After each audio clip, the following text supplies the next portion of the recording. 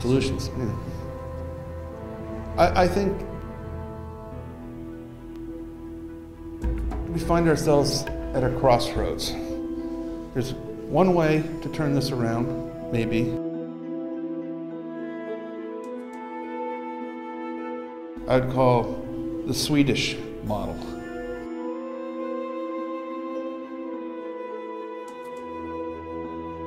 There's not much you can say for the Swedish model that's encouraging.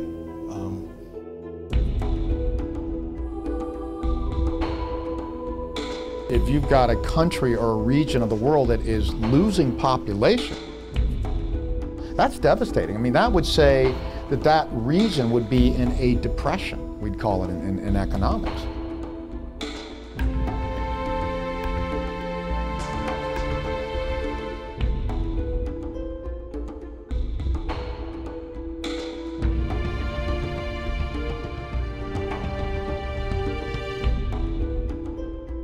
My experience in talking to people about this is that they simply don't understand what's about to happen.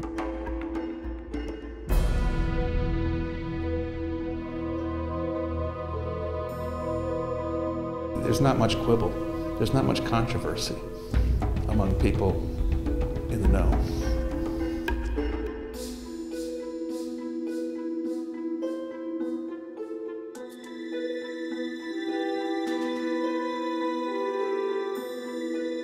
We have entered into a new phase of modern history.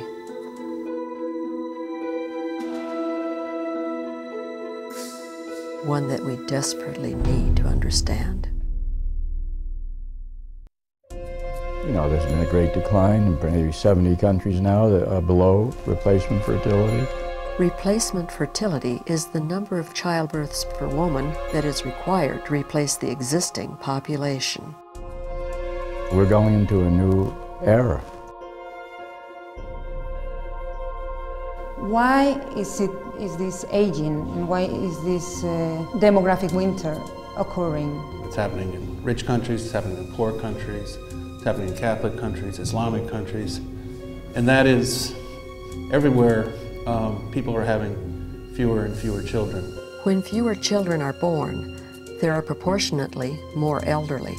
This is called an aging population. The world for the last 200 years has been population increases pretty much in all countries. So that's the challenge, to try to first understand why it's happening and then some consequences.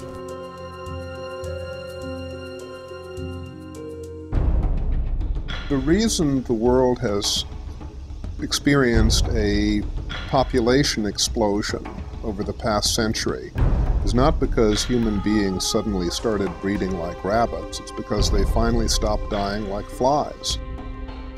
What's really driven up human numbers has been a health explosion. The population of children in the world has already declined. And yet, world population will probably grow by another 1.7, 1.8 billion. It's a paradoxical reality until you do the simple arithmetic to see what's happening to the population of different age groups. Certain population reduction in at least some countries, and in many countries without immigration, enters us into unknown terrain where there are potentially very significant negative consequences. Subreplacement fertility a generation and more ago means that the working age population, aged 15 to 64, is going to be slowing and then peaking and then declining more or less indefinitely as far as the demographer's eye can see. In previous eras in which we had manpower shortages, we resorted to things like slavery and indentured servitude. And gradually, as the world population took off, beginning in the 18th century, we freed more and more categories of people from slavery, from debt peonage. Most people think, because they've seen it all their life, real estate only goes up, they're not making more of it, population's growing, and real estate doesn't always go up. It was down a lot of the early 1900s, and particularly in the 1930s in that depression. Northern Italy and parts of Spain, with fertility rates below 1, homes in abandoned villages all around Europe. First, there's few births. Fertility rate is very low. It's 1.38 in Europe, whereas the rate needed for survival is 2.1. While Western Europe is experiencing low fertility, parts of Eastern Europe are already experiencing population decline. From 1989, for example, to 2002, the population has decreased by 13%.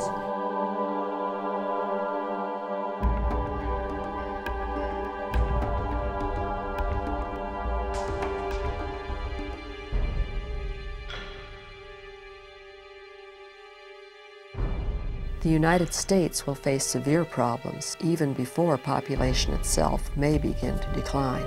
Imagine if all your taxes went for nothing but Social Security and Medicare, and you still didn't have health care as a young person.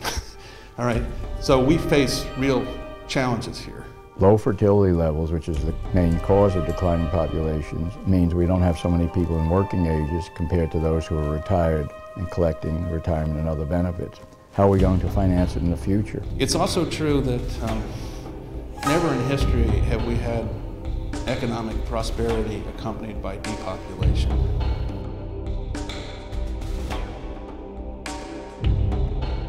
Modern economies need growing populations, which means that every developed nation needs immigration.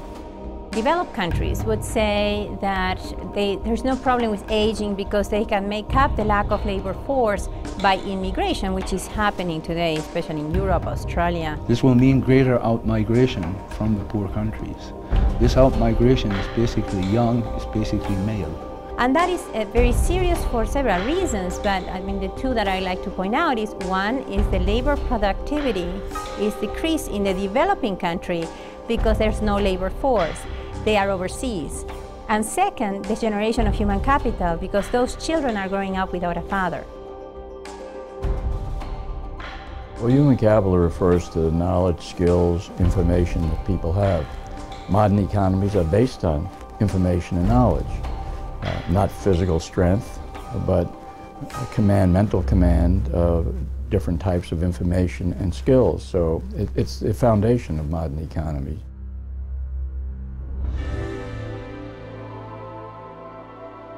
Any economy that doesn't have substantial investments in its people's human capital won't be able to become a modern or a rich economy.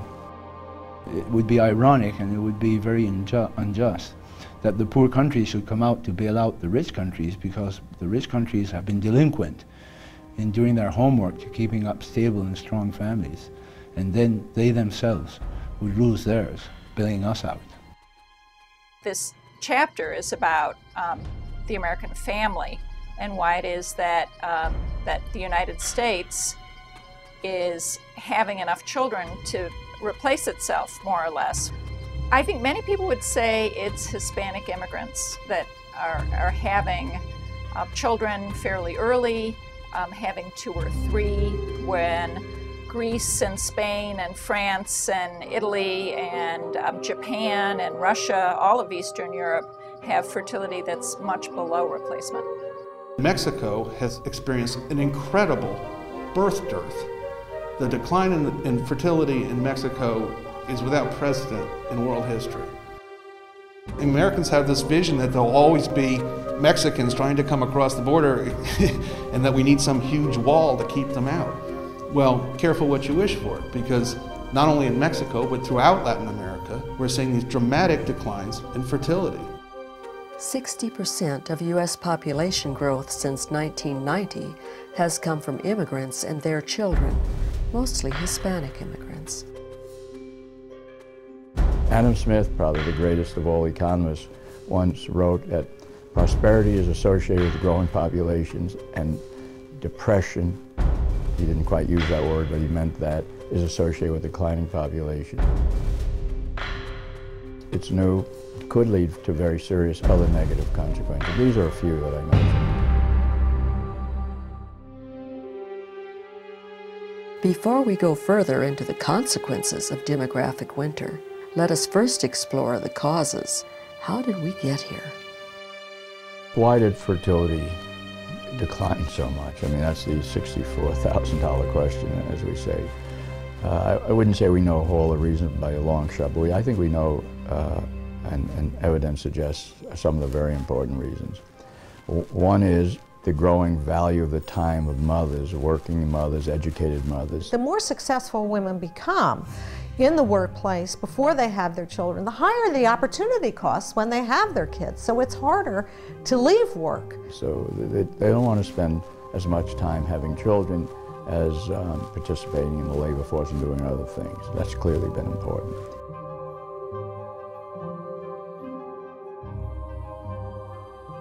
Well, the causes, you can see how some of the causes are very closely related to the economy, and those are not necessarily bad factors, like the growing education of women, very good. Women now have higher education than men in the United States.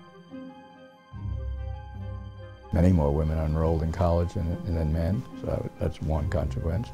A second very important factor, richer countries have more money to spend, but they also have greater aspirations because they're in richer economies. They want to spend more on themselves, adults, and they want to spend more on their children. Affluence doesn't just mean that we buy more stuff. It means that we also want to live our lives as individuals as opposed to being in large groups. So what they do is, in part, they have fewer children and invest more in each child. When you look at all of the social science data, there seems to be one predictor that explains fertility levels better than any other, and that is desired family size, as expressed by women who are so surveyed. Economists tell us that as countries and individuals become prosperous, they tend to desire fewer children. I think the sexual revolution is the most profound event of the 20th century, quite honestly. It may even be the most profound event of modern history. There definitely was a sexual revolution, and you can see it very clearly in women's reports of their lives. If you talk to women who came of age in 1960 and later, a much higher proportion will have been sexually active before marriage with somebody they did not marry. There's no denying that once we began to travel down the road towards gender equality and all the other changes associated with it, including birth control, everything changed.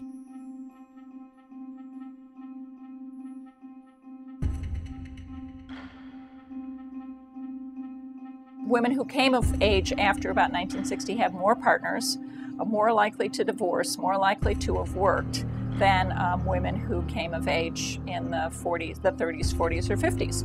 Behavior changed. The world changed in ways that affected the choices people made about sex and marriage and childbearing and work. And most notably, I believe, the family changed. For multiple reasons, social scientists believe that the sexual revolution had both direct and indirect effects on fertility decline. The one thing that's least discussed in our nation is the rising rate of cohabitation, non-marital cohabitation. Cohabiting couples tend to have fewer children than married couples, and it also pushes the age of marriage up and up. And one of the biggest reasons for the low fertility is people have children too late.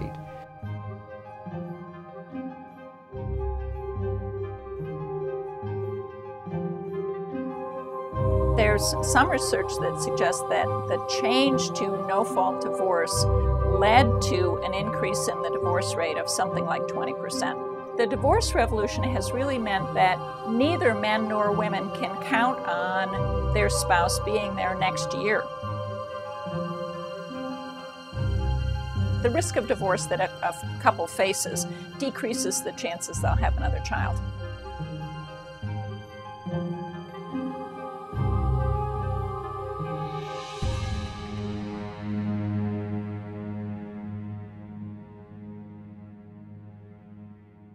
One final cause.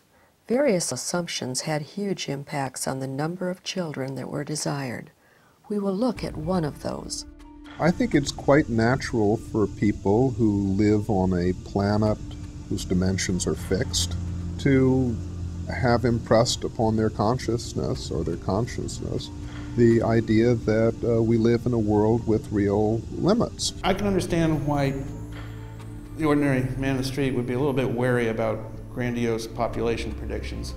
After all, the last thing I ever heard from demographers was we were on the throes of this population bomb. Human numbers on the planet, the 20th century, almost quadrupled, we think.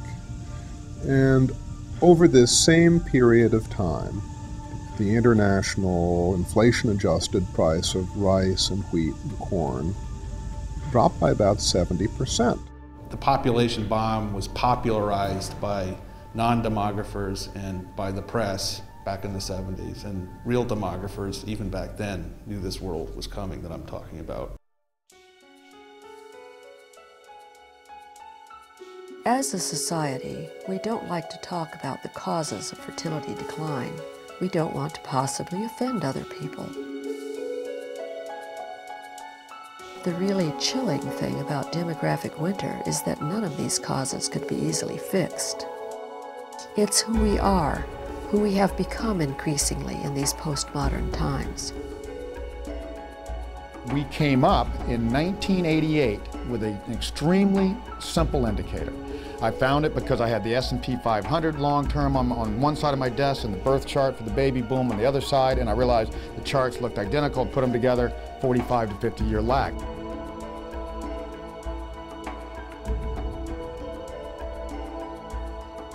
Take 1961, which was the peak year of baby boom births before births turned down, and add 48, the average spending, that gives you a peak around late 2009. So it really is that simple.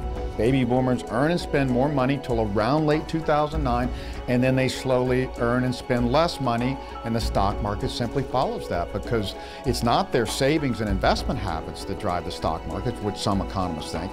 It's spending, because spending drives the earnings of companies. The third problem is investments in medical, in new technologies for medicine and other ways.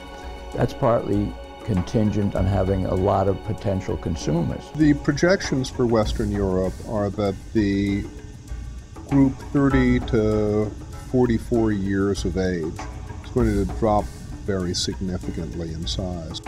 When you have declining number of consumers at different ages, you discourage research and development, productivity growth, which is the engine, fundamentally the engine of growth in any economy.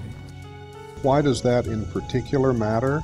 Because over the last century, it's people between the ages of 30 and 44 in all developed countries who've disproportionately been the innovators.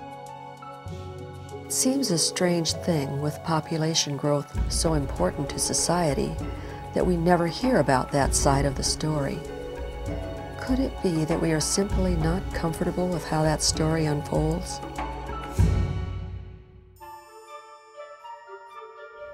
Young men are no longer motivated to marry and assume marital responsibilities for the sake of sexual gratification. This new period of life has not been as good for men. This is something that's readily available anyway. Men have a harder time growing up, I think, without women than women do without men.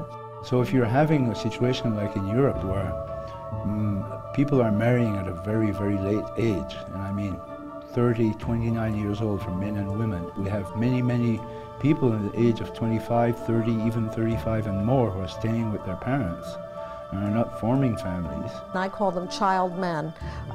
They are gamers, you know, spending 2+ hours a day playing video games. We have a lot of especially cohabiting relations. Reading Maxim magazine with all the silliness in there, watching cartoons on the Cartoon Network. The male has no plans for marriage with this particular person. It's simply an arrangement of convenience. Well, of course, it has a huge impact on fertility because people are delaying their first child. They're delaying marriage and then they're delaying their first child. People need reasons to have children. They know today, and they've known for a long time, how to avoid having children. If there's no economic incentive to having children, people won't unless something other than economic incentive gives them a reason. I don't think that the economic changes would have had much impact in the absence of the value changes. So I think it's basically a matter of changes in attitudes, values, beliefs, characteristics of the individual.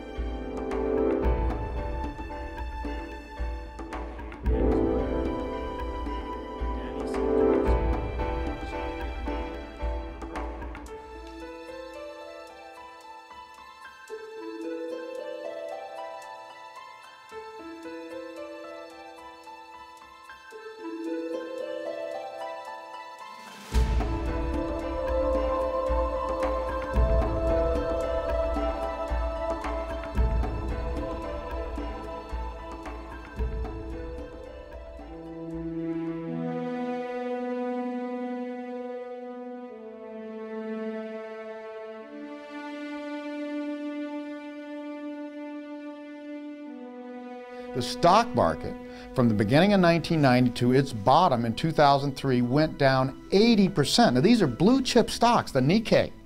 It's like the S&P 500 or the Dow here. We were some of the only people in the world to see this because we were looking at demographics. Everybody else was saying, oh, Japan's government doing this, and then their companies are this productive, and they have these management methods, and their people save more, and they work harder. Those were all symptoms.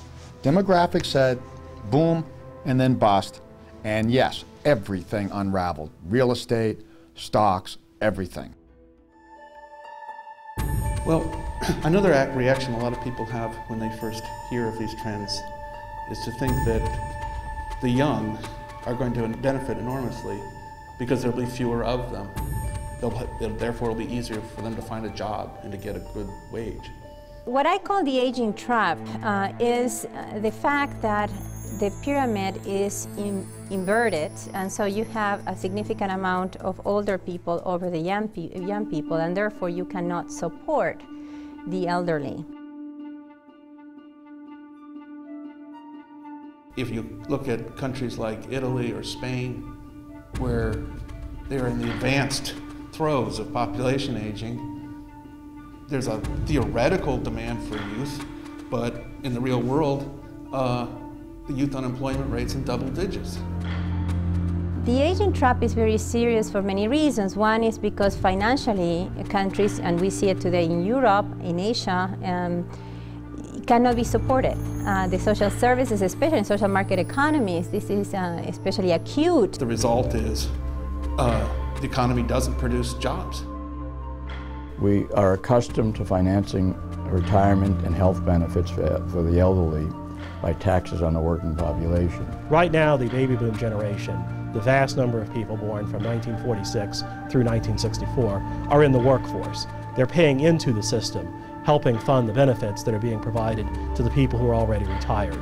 But over the upcoming years, we're going to see that set of people move into the retirement phase. If these taxes go up because we have fewer people, we have to tax them each more, that's going to be a burden on the younger population, and they will adjust to that burden in a number of ways, partly maybe by investing less in their human capital, partly by maybe working less, and that will have further negative consequences. Social Security is only one part of the problem that we confront on the fiscal front. Medicare and Medicaid are a much bigger problem. Their growth is absolutely staggering under current law. Can we rethink our approach to retirement benefits, medical care of the elderly, and adjust it to the world we will be in, which will be a world of stationary or declining population? The current generations, particularly those who are now retired and those who are approaching retirement, are not fulfilling their proper responsibilities towards future generations.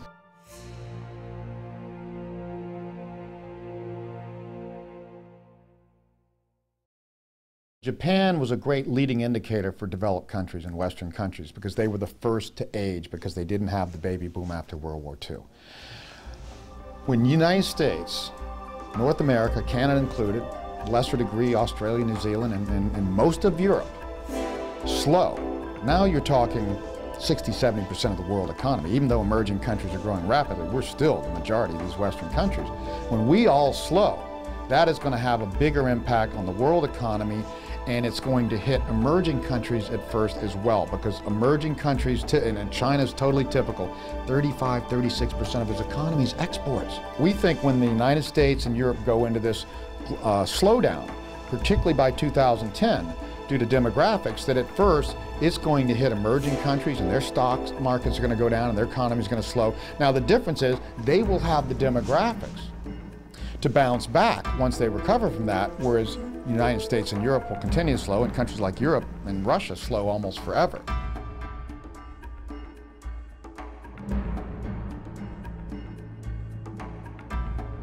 Ну, естественно, что если все будет продолжаться так, как продолжается, семья умрет, и воспроизводство населения остановится со всеми прелестями, которые с этим связаны. Не будет браков, не будет детей, и ничего не будет. Вот. Но оптимисты говорят, ну и хорошо, вот, будем на фабриках производить детей, без участия мужчин и женщин, как говорится. Russia, to me, is a big problem waiting to happen, because they've been a major military power in the past. They still have a lot of access to that potential power. All that power has declined, but now they're going to go into an economic crisis. Russia's government is going to be dealing with a collapsing economy, much greater falling taxes.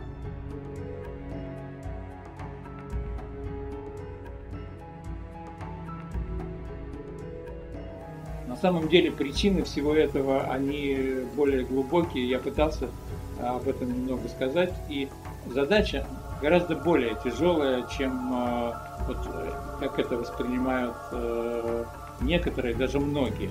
И как это воспринимает, к сожалению, наше правительство.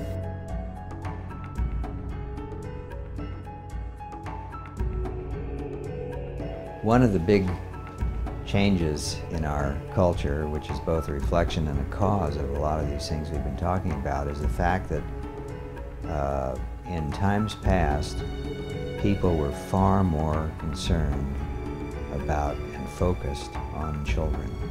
100 years ago or more, 75 or 80% of all households had children. There they were, in the next room, growing up, and you thought about what was best for them. You organized your life around what was best for them. You allowed cultural messages in the home that was suitable for them. Today, we are down to around 1/3 of households with children, 2/3 of households without children, and many of those, permanently without children. I just think that has been a major force in shifting the focus of people's lives.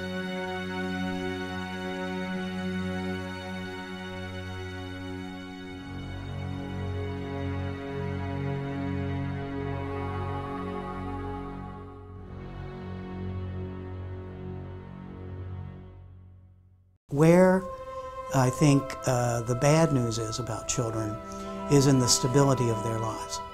One of the things that developmental psychologists tell us is that children thrive in stable and predictable relationships. The child thrives on the relationship between the parent, not necessarily on the relationship to father and mother, which are both good individually for the child. But what really causes the child to really thrive is when father and mother are really together. Most kids who grew up in a single mother household, I was raised by a single mother myself, most kids who are raised by a single mother or raised in a step family, for instance, turn out okay. That's in fact true.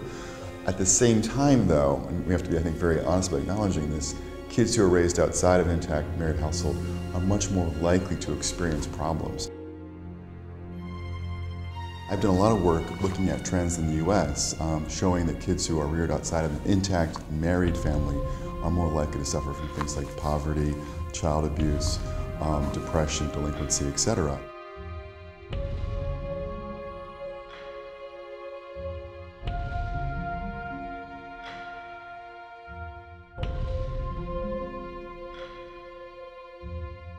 I think a social contract is a great metaphor for the relationship between adults and children in a society. Where I think things are less happy is in the general sense that adults have an obligation to children generally. Definitely not fair for the children. And I think that the children are not necessarily going to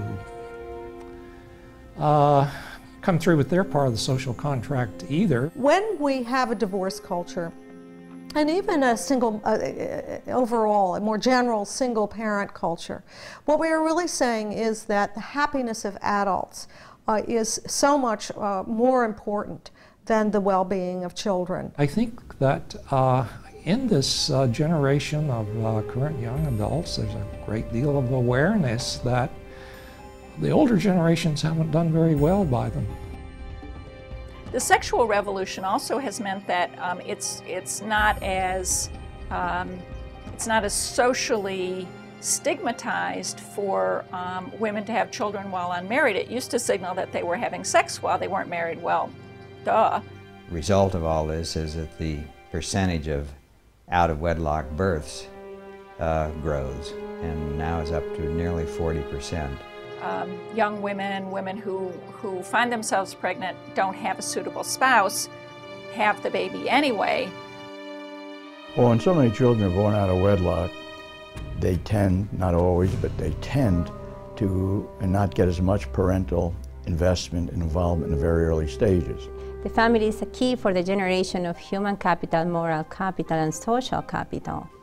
Now, since learning begets learning, you start out with less learning there, and then you can't learn as much when you're 3, 4, 5, 6, 7. And when you don't have as much when you're 7, you can't learn as much when you're 8. Economies to register growth, to show growth, need these three elements. Otherwise, productivity, the environment where the market operates and economic activities take place is jeopardized. And in those formative periods, the family structure, all the studies suggest, is not the only factor to evolve, but it's certainly important. So yes, those children born in those environments are at a significant disadvantage compared to children born in traditional two-parent caring families who spend a lot of time with them when they're young, and by age 6 or 7, they're way ahead of the other children. I have for some time been researching the idea of sustainable development and the family. And my basic idea that you cannot have sustainable development if you don't have a sustained family. This is where it gets weird, though, is who's reproducing, right? The problem is this is the demographic economic paradox. Those who can best sustain a large family are not having those large families. And those who can least sustain a large families tend to have more children. Income inequality is growing, and those with lower levels of income are those typically with less stable and less two-parent families, which exacerbates the disadvantage of those children. Over time, the range of disadvantage is growing, and the degree of dispersion in our society for the children at the one end of the spectrum and the other is greater. You have a significant fraction of children, maybe 20, 25% of the children, who are not prepared to engage in the modern economy. They don't have the skills to do so, cognitive and non-cognitive. And the average child, even the average capable child, it's very difficult to overcome that disadvantage. And that's, I think, one of the major consequences of the family structure, and this whole problem of learning begets learning, and neglect at early ages is compounded at later ages.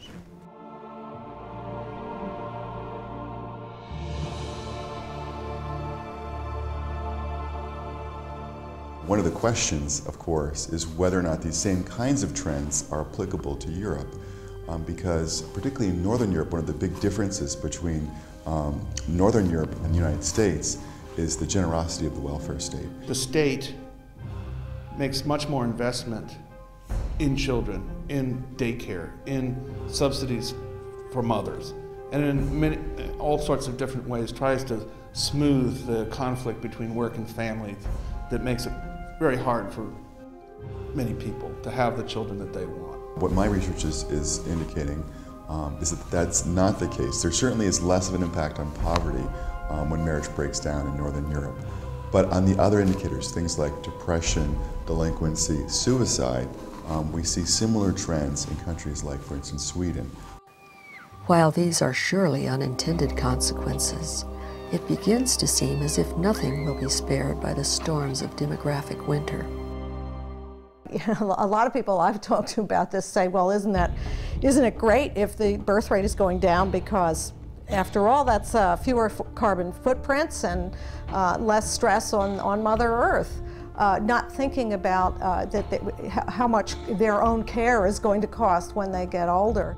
In the past, when people talk about the environment issues due to human activities, they usually use human population size or human population growth rate as indicators of a human impact on the environment. This has to do with the fads and the way we frame our problems, and right now the framing is very much about global warming and population density, sprawl, and that kind of thing. And I don't mean to say that those things don't matter, but that doesn't mean that other things don't matter and that we're not facing social and economic problems that are also related to population decline. What we find is that globally, actually, the number of households has been increased much faster than number of people.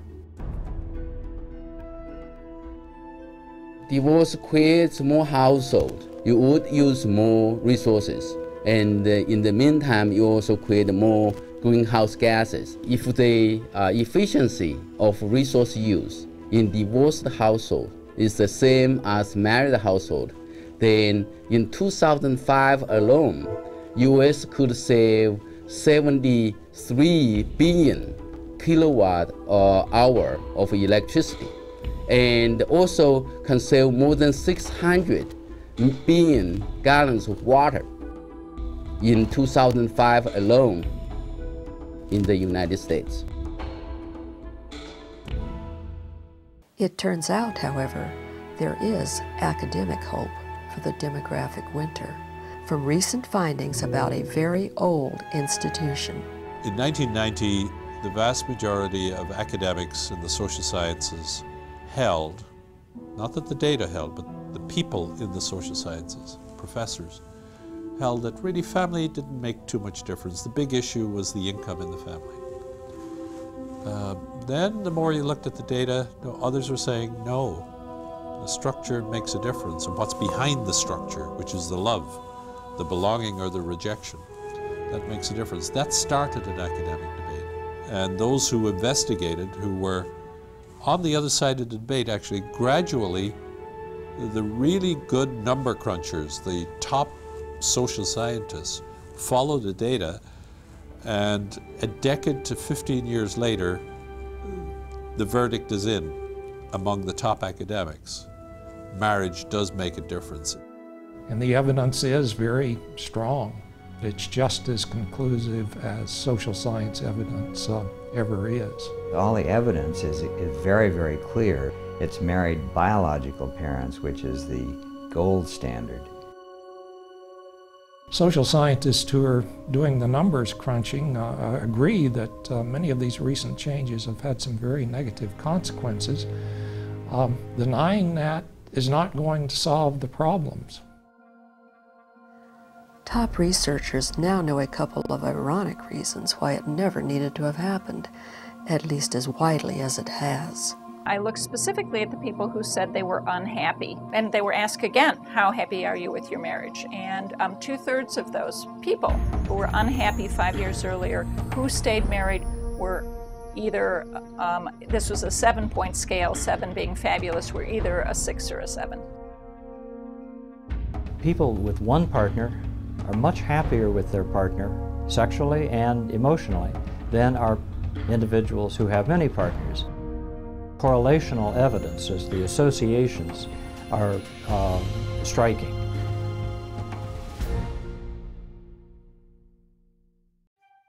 It may be too late For although economists and social scientists tell us that this is not a political issue, it remains perhaps the most highly politically incorrect one. There's a dispute, I think, between people who are making moral claims about family, divorce, cohabitation, gay marriage, all sorts of that.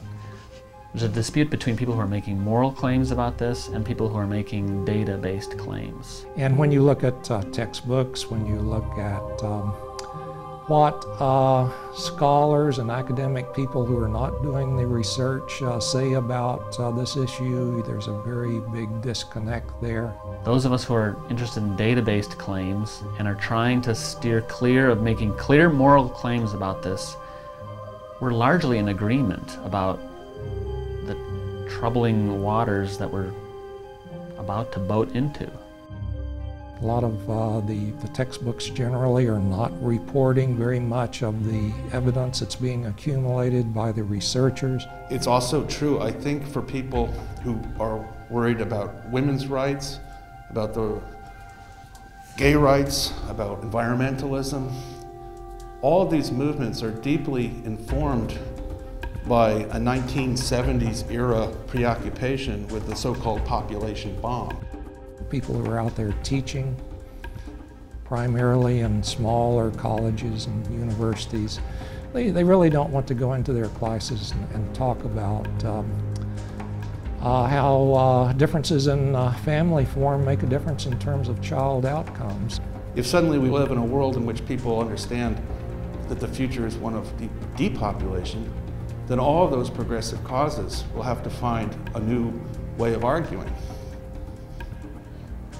Interest groups that support families are very marginal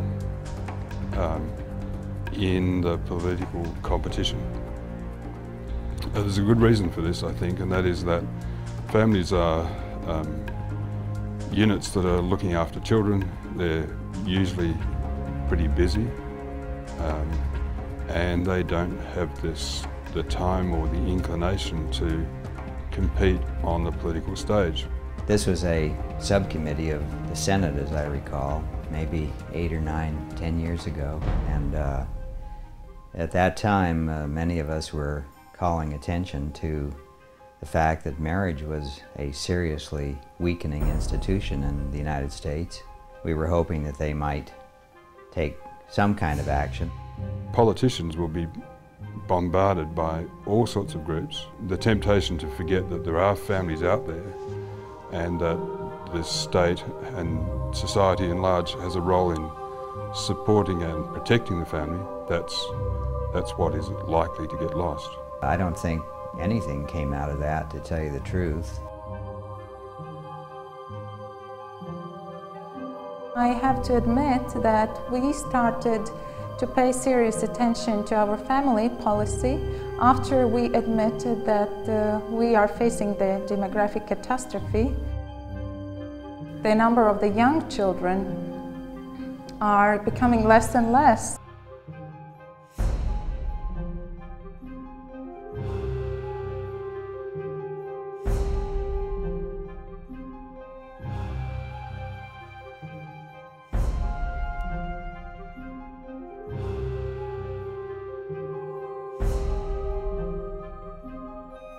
And for such a small nation as Latvia, it might even endanger the survival of our nation. So it's very crucial for us to change the demographic situation.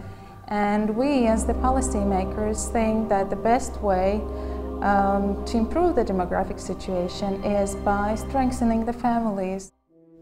Well, one of the tricky things about this question is, if people are not having enough children as a whole to replace the population, does that imply eventual human extinction? And I think the answer actually is no, because there are children still being born. It's just that they're disproportionately being born to people of faith. That's true whether we're talking about Orthodox Jews or fundamentalist Christians, fundamentalist Muslims around the world, people of the book, tend to have larger families than their secular counterparts. The evolutionary biology of sex is all about reproduction, which is sort of a mystery to me. If in fact we are hardwired to reproduce, why are so many people not interested in reproducing? For those of us who were raised to believe in the teachings of Thomas Malthus or Charles Darwin, for example, these trends are very hard to absorb. Some of the most intelligent people in the world are not interested in reproducing. Darwinism, for example, presumes that organisms always breed up to the limits of their resources. And this is what causes the competition and survival of the fittest under the theory. And yet here we look and you see there's one great big species that stands as an exception to this, apparently, and that one species would be human beings. They stake a lot on the idea that men are interested in reproducing themselves as much as possible, and men are interested in sex.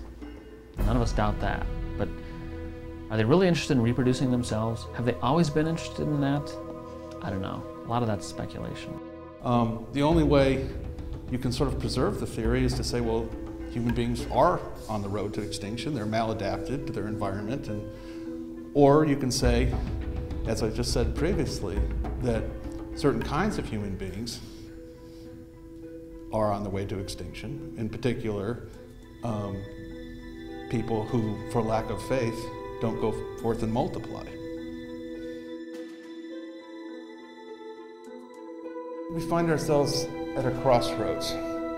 There's one way to turn this around, maybe, I'd call the Swedish model. That's one way.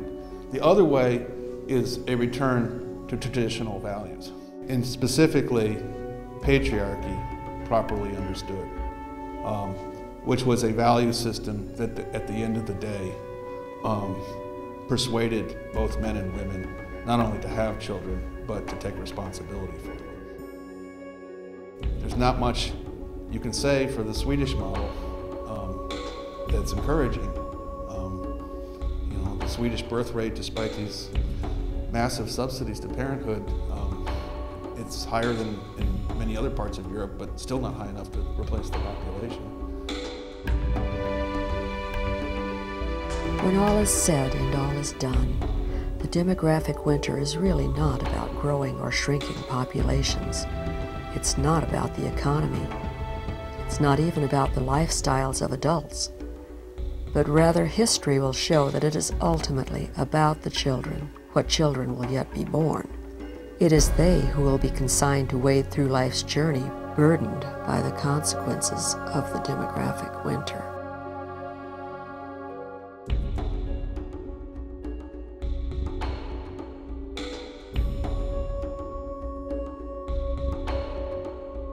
I'm not quite a declinist as much as some people are, but I guess I'm sort of a perpetual optimist about these things. But I must say it is hard to see how these things are going to be turned around. It's one of those paradoxes. I mean, everything you look at life and the universe has cycles, and so does demographics, and so do countries and their development. You're going to gradually have the weakening of the West. The Romans, in the time of Julius Caesar, were totally preoccupied by the fear that they were not producing enough children. The sterile, pagan nobility died out, and with them, their ancestors' idea of Rome.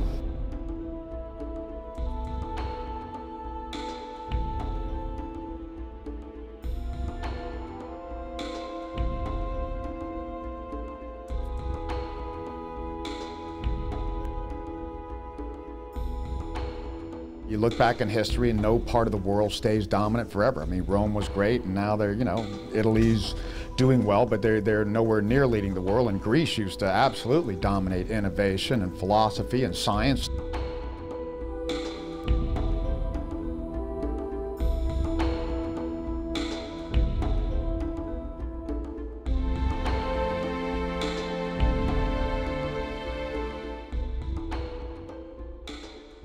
Because countries, as they get more prosperous and more urban, that's the two things you see with progress, particularly in modern time, people have fewer kids. So maybe the time of Western civilization has come and now we're going into a retreat.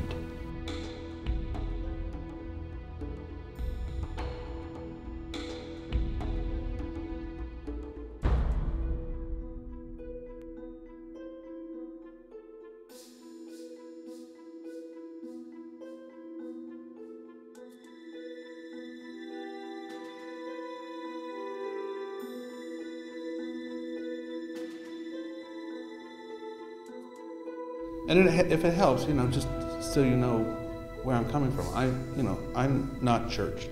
I work for a progressive secular think tank, right? And you can say this in your documentary in terms of. You're saying that it's actually on. Oh, okay.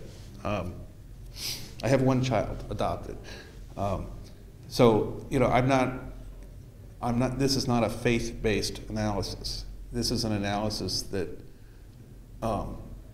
May eventually bring me to faith, but is not driven by faith. It just turns out these where the facts take you when you look at population.